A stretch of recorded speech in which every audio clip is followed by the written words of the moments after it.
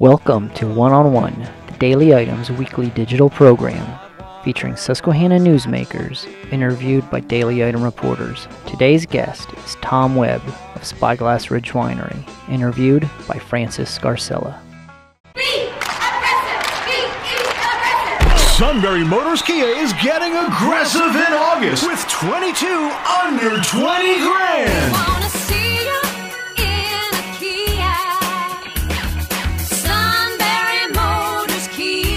Sunbury Motors Kia is getting aggressive on prices with 22 brand new Kias priced under $20,000. Choose from 2018 Kia Fortes, Souls, Rios, Optimas, even some 2019 models. Sunbury Motors Kia has 2018 Kia SUVs under 30 grand, plus 0% for up to 72 months available on many models. And get Kia's 10-year, 100,000-mile limited warranty. Have a trade? They're aggressive there too, paying you top dollar for your trade. SMC is getting aggressive and purging their 2018 inventory. Sunbury Motors Kia on the Strip in Hummel's Wharf. Tax and tags extra. 0% financing to well-qualified customers through KMS. Restrictions apply. Warranty is a limited powertrain warranty. For details, see retailer or go to kia.com. Welcome to One on One. I'm Francis Scarcella, and we're being joined today by the one and only Mr. Tom Webb, Spyglass Ridge Winery owner and concert promoter extraordinaire. Yes, gee, that was a very nice intro. Thank you. Big week. Big week coming up. A couple days from now. Next 6 weeks are insane. But this week, for the next 6 weeks, this is kicking it off as an amazing weekend with George Thorogood. George Thorogood. You beat me to it. George Thorogood and the Destroyers are coming to town. Let's go backwards before we get caught up. You started the summer concert series in your backyard. Just tell us a little bit about how that all even got started. Yeah, the concert series, first we started out 13 years ago with our first Celtic festival. Good friend of mine, Hugh Wilson, loved his heritage and everything, wanted to bring a Celtic festival here. So they came out to my place and he goes, how about doing a Celtic festival? And I said, what we're going to do, I said, I was already in the mode of planning a blues festival at that time. And I said, yeah, let's do a Celtic Fest. So we started out with a Celtic Fest, and we put a tent up, a PA system, and booked all these Celtic bands, invited 12 wineries, and we were up till 3 in the morning that night building a plywood stage. And the first show we had was 250 people in a tent. And it rained just like the last couple of weeks. I think we got like 7 or 8 inches leading up to it, and then crystal clear day for the festival. It was a beautiful festival, and we started out there. And 8 years ago, after we built the Celtic Fest and the Blues Fest up to, we were getting anywhere from 1,500 people for the Blues Festival and 2,000 people for the Celtic Fest. And my wife and I were on vacation, and I was listening to Kansas on the plane, and I put the one earbud in her ear, and I said, I'm going to get Kansas to play in our backyard. And my wife looked at me, and she's like, let it go. And I said, no. Then I was listening to Styx, and I put the earbud in, and I said, we're getting Styx. And then I was listening to Rush, and I said, we're definitely getting Rush, right? And she's like, let it go. So I came back. That was 9 years ago. Right, 9, 10 years ago, and I came back and called an old friend of mine from my recording studio days who worked for creative artists. And I said, get me a price on Kansas, Styx, and Rush. And at that time, Kansas was $35,000, Styx was $50,000, and Rush was $150,000. And I went to my wife, I said, Rush is coming to our backyard. And she's like, you're not going to lose this farm over Rush. I said, I'll sell Rush. And she's like, absolutely not. And so hindsight of her reining me in, I think saved it, because we were nowhere near prepared for a show like Rush. Now today, we could do a show Totally like different that. story out there Totally. from 8 years ago. And I guess that's one of the questions is that people say, well, you've had Hart here. Yeah. You've had Hart here. You've had Joan Jett here. You had Huey Lewis in the News here. I mean, it's turned into a major venue for Pennsylvania. I mean, we've talked off camera, and you've told me how people call you now and say, hey, how do we get into the winery to come? I got phone calls yesterday, 3 of them actually, from some really big bands. We can't say, but it's pretty cool because now we are actually considered a venue. You're absolutely considered a venue. We did an interview, thanks to you, with George Thorogood, which will be coming out, and he said the same thing. He said it's a venue. Yeah. He said it's a place where we looked and said, yeah, we want to go there. So that has to make you feel good, as knowing that you took, and it's in Sunbury. I mean, you're right here in Sunbury. You're not going to Philadelphia. You're not going to Hershey. You're not going to New York City. Yep. You're coming right here to see the bands. And I think a lot of the draw here is what I've heard is that you're bringing back bands that people know and they love. Right. I mean, it is what it is at this point for you out there. And so tell us about that, how cool that is for you to have that. Yeah, and it started out as a wish list for me, kind of my bucket list of all my favorite bands. You know, and like you were saying, Heart, Huey Lewis, 38 Special, Kansas. Then we had Kansas back with a 40-piece symphony. We had a symphony behind Kansas. We've had Styx twice, REO Speedwagon. That was I got to tell you, that was probably one of the coolest things that I've seen is you had REO Speedwagon here, and no, I'm sorry, it was Foreigner. You had Foreigner here, and behind them was the Shikellamy. Oh yeah, the choir. The choir. Yeah. I mean, that was just one of the greatest things here, and you'll never see that in New York City or places like that. And that's what you bring to the area. Yeah, and that's what was really cool because I said about the song "I Want to Know What Love Is," right, where they have the whole choir in that chorus, and so of course my daughter was in choir, and I contacted the choir teacher, and I'm like, "Can you scrounge up some kids?" And they came out and they did it, and it was awesome. An amazing experience. The whole place loved it. Yeah, it was awesome. Yeah. So you have a lot of big things. I know you can't talk about a lot of big bands coming in, but a couple weeks from now, you even have another enormous band coming in. Yeah, we have ZZ Top coming August. What is that? The 24th. I missed my dates. So we have George this Saturday, and then ZZ Top, and then we just had Roger Hodgson. Yep. That was an amazing show. For me, 2 hours of Supertramp. He's the lead vocalist and the guy that wrote all the songs. The band was phenomenal. The whole production was amazing. And Loverboy you had. Loverboy they said was one of the greatest concerts you've had. They said they were just unbelievable. Yeah, and the coolest thing about the bands, they all want to come back. Like Brett Michaels. Yep. I was on the phone last week. They want to start setting up that Brett Fest. He wants to come back every September and do a Brett Fest, and then it'll be Brett, like we had him with Lita Ford. And so he wants to come back with a different band every year. So, we were talking about putting him with Whitesnake or a couple of the other bands, the hair bands. And again, when I used to have hair and muscles. If you haven't seen the out at Spyglass, the winery, it's literally in your backyard. So you have a day of an event concert, and there's people just walking right through. I mean, it's just the most amazing homey family type thing ever. Yep. And not only that, then you also have so many of our residents here that come out and help and do things throughout the day. I mean, you're just providing, and people coming through town, buying gas, spending money through town, and that's all courtesy of coming out there. Yeah, the hotels, we fill every hotel. And all the businesses that kind of benefit, that's the coolest thing for me. Like, Susquehanna Valley Limo and Blue Line Limo, they run shuttle services from the campgrounds, from the hotels, because now we have people that come up with their campers, stay at the campground, come to the concert. Stay at the hotel, get the limo, come to the concert. We've had Strong Pools was a big sponsor for one of the events. Blaze Alexander's, they sponsor. And before we take a break, now that's all the fun part of it. Yeah. There's a lot of headaches that go with it too.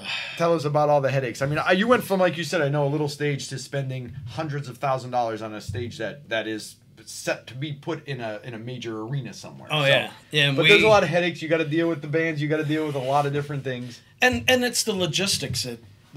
Literally, when people ask me they see me up front jumping and and singing the songs and dancing and having a great time, and they see me on stage and they're like, oh, what a life. Well, I get about a half hour of that life. Everything else is insanity. And I tell people, they go, what's it like to put on the concerts? And I go, it's like putting on planning a wedding for 3,600 people. That's what it's like. So, if you've ever planned a wedding, just ask your wife. And you have to have everything secured. You have to have everything. Yeah. You got to watch everything the entire time. And you have people. It's not like the 3,600 people coming. They come from all over the world. I know that they fly in from across seas.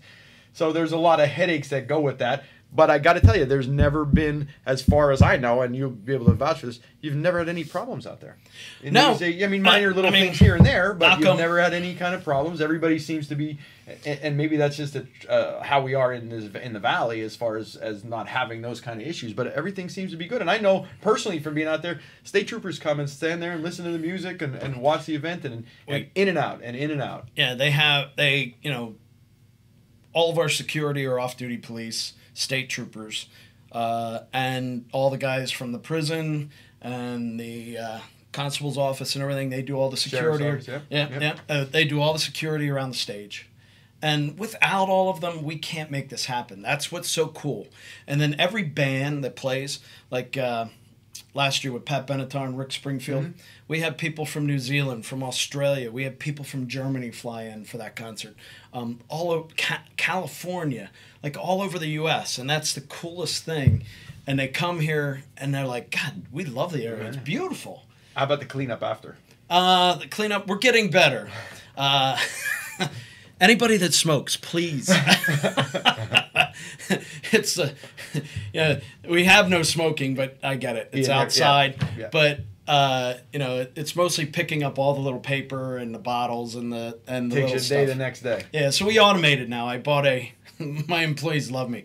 We bought a sweeper that goes behind the tractor.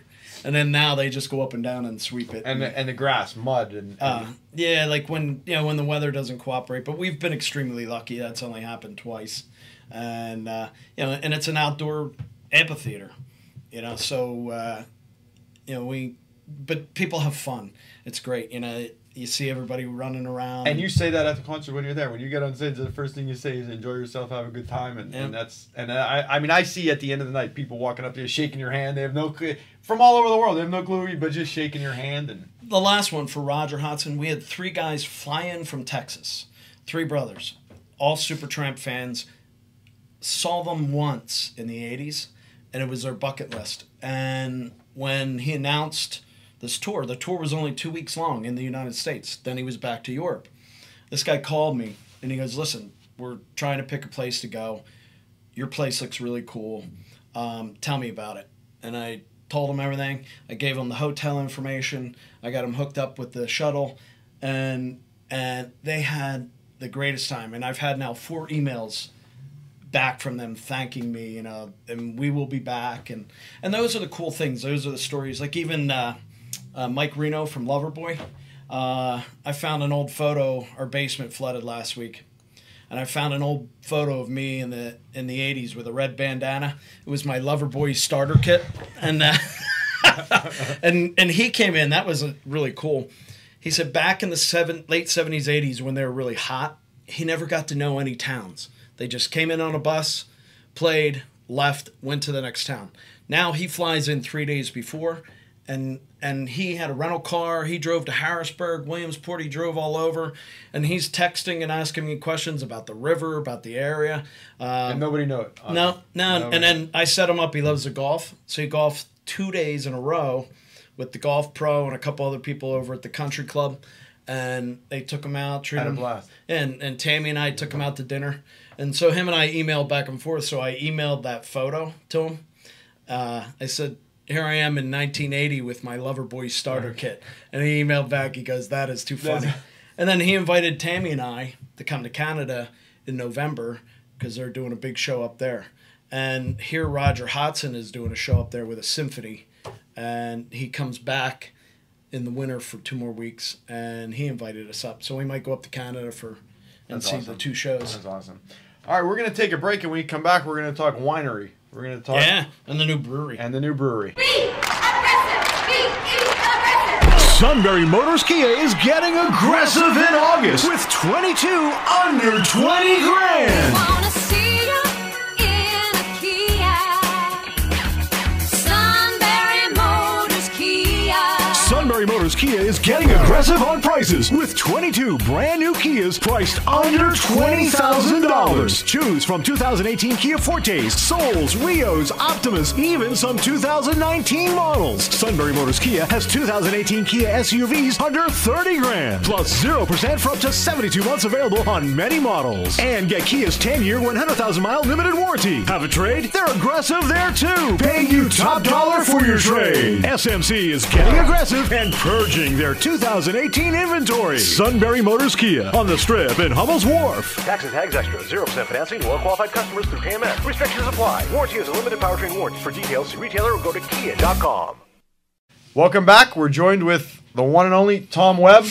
Now, you told us about the concert side of things. Tell us about the winery, the new brewery. I know the new brewery's been a long time in the making for you, and aggravation over it and the whole 9 yards. But where we stand, tell us all about it. We're coming down to the final end run here, which is great. Like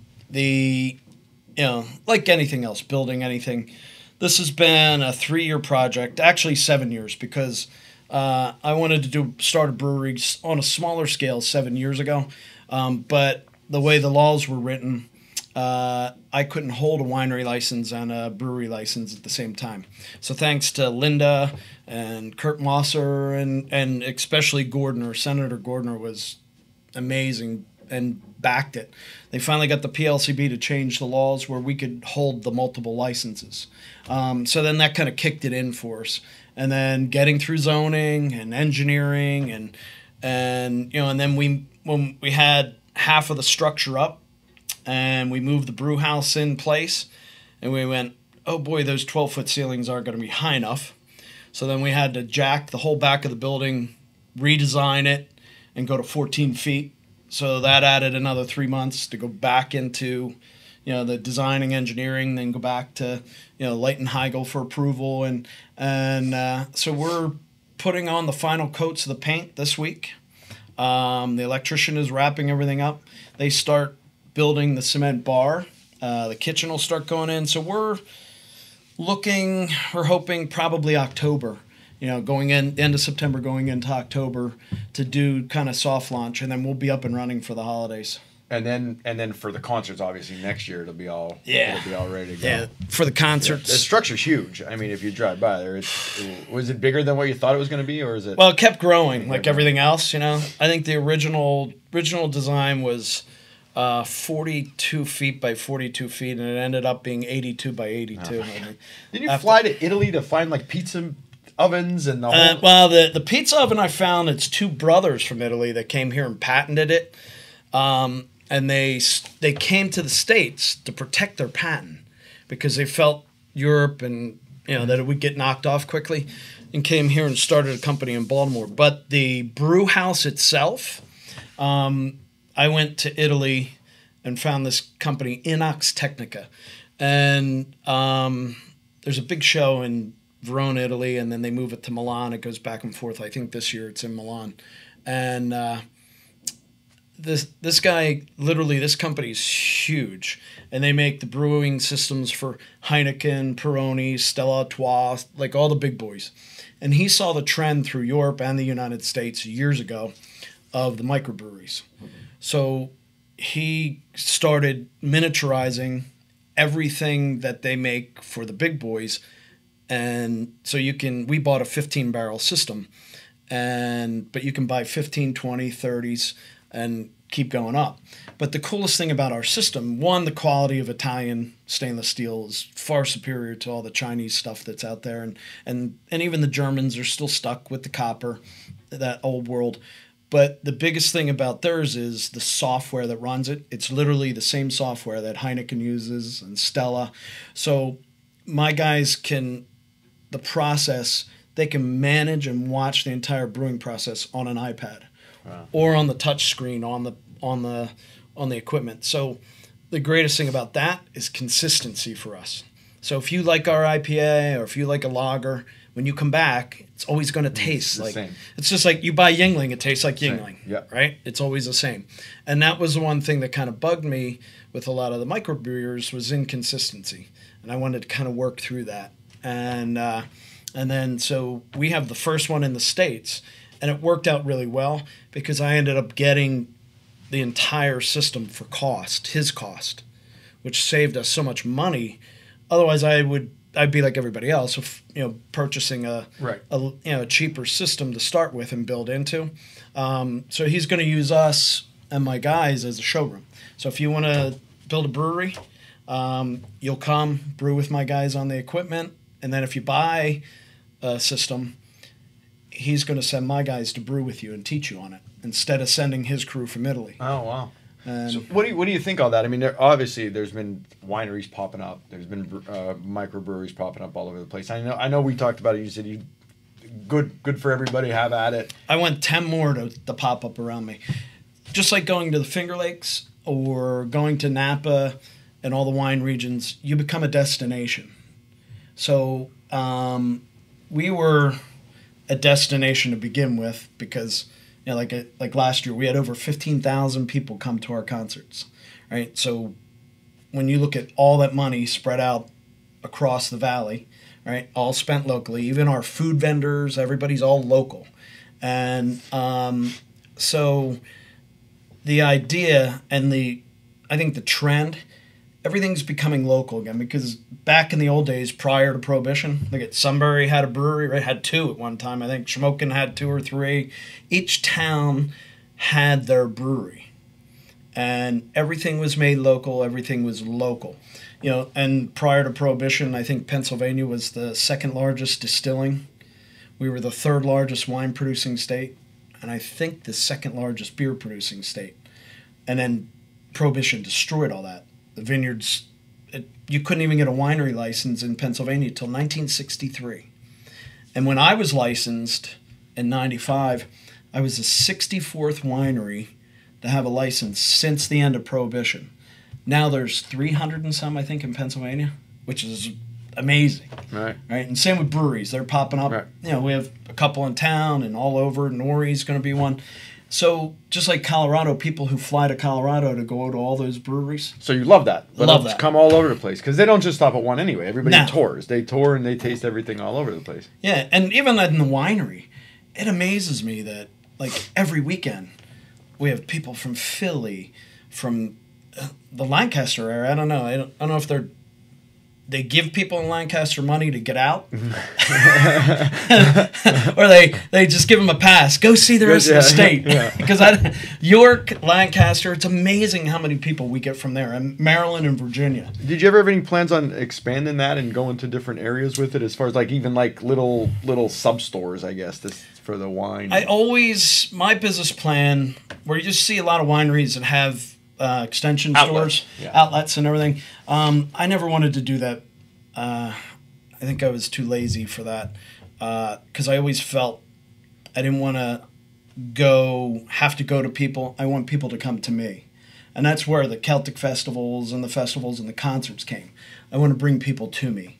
And then that's the same thing with the brewery. Well, I got to tell you, even with that, I mean, even when we spoke to Thorogood, they don't even say Spyglass. They say Tom Webb. Yeah. So it's like when you're going to go to Tom Webb's, you're going to go to Tom Webb's. Yeah. So you branded yourself with all that. Right, which is really cool. I mean, it kind of grew out of nothing, out of a muddy field. And I'm humble. I tell people all the time, still have my real job. It's still a hobby. You work 9 to 5 every day. Every day, and I put jeans on and a shirt like everybody else. And for me, it's always been about my area that I live in, bringing something here and making the area that I live in better.